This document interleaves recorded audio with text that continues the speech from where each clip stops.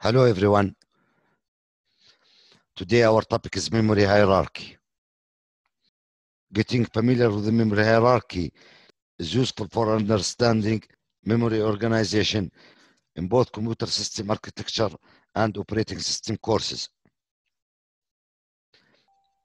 The memory in a computer system can be divided into 5 hierarchies based on the speed, technology, and the purpose of use.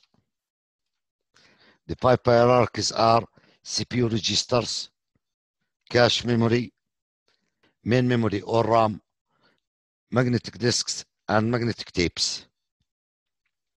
Several text boxes represent the hierarchy in a pyramid form.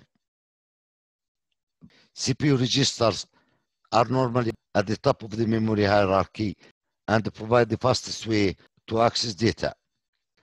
There are several types of CPU registers, such as data registers, address registers, like memory address register, status registers, usually used to hold the truth values to determine whether some instructions should be executed or not. Floating point registers, special purpose registers, like for example program counter, used to hold the address of the next instruction to be executed, and general purpose registers used to hold operands and intermediate results. CPU registers vary in both number and size, depending on the CPU architecture. For many years, 32-bit registers were used, but now the size used is 64-bit registers. And regarding the number of registers vary from 16 registers to several hundred registers. The next component in the hierarchy is cache memory.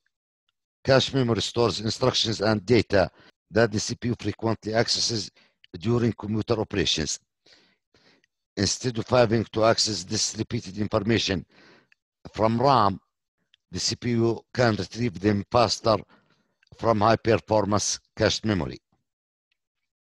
So cache memory is employed in computer systems to compensate for the speed differences between main memory access time and the processor logic. In some systems, 3 levels of cache memory are used. The next memory in the hierarchy is the main memory or RAM. The main memory is the central storage unit in the computer system. Main memory is used to store programs that are currently under processing. Other programs and data are stored in an auxiliary memory and transferred to main memory when needed. RAM is used for storing the bulk of the programs and data that are subject to change. ROM, read-only memory, is used for storing programs that are permanently resident in the computer and for tables of constants that do not change in value once the production of the computer is completed.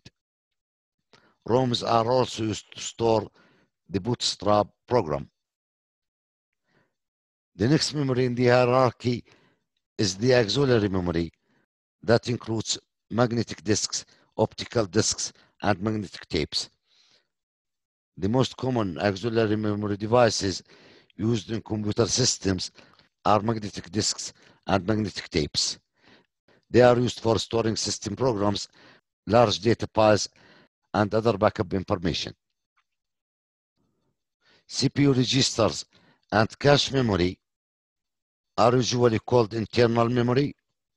RAM is the main memory or the primary memory. Magnetic disks and magnetic tapes are known as auxiliary memory. The first 3 types of memories in the hierarchy, CPU registers, cache memory, and RAM, are volatile memories. In these memories, data is lost when power supply is turned off, while the other 2 types, magnetic disks and magnetic tapes, are non-volatile. They do not lose the data when the power supply is turned off. As we move to the right, or in the pyramid form, as we move down the hierarchy, the memory capacity increases. The capacity of CPU registers is 1000 or few thousands of bytes. The capacity of cache memory is measured in kilobytes or megabytes. The capacity of main memory is measured in megabytes or gigabytes, and the capacity of disks and tapes is measured by terabytes. The ability of the memory hierarchy is the total amount of data the memory can store. As we move from left to right in this hierarchy, or from top to bottom in the pyramid form, the access time increases. CPU registers can perform one operation on 1 nanosecond. Cache memory 4 to 10 nanoseconds. In memory, the access time is usually less than 100 nanoseconds, and in magnetic disk, maybe 1 millisecond, which is million nanoseconds. Regarding the cost per bit, it increases as we move from right to left in this form, or from bottom to top in the pyramid form. This means that internal memory is expensive compared with external memory. To compare the cost, we have to normalize the values to bit or byte or kilobyte. And you can check that even by calculating the cost of storing 1 byte in your PC.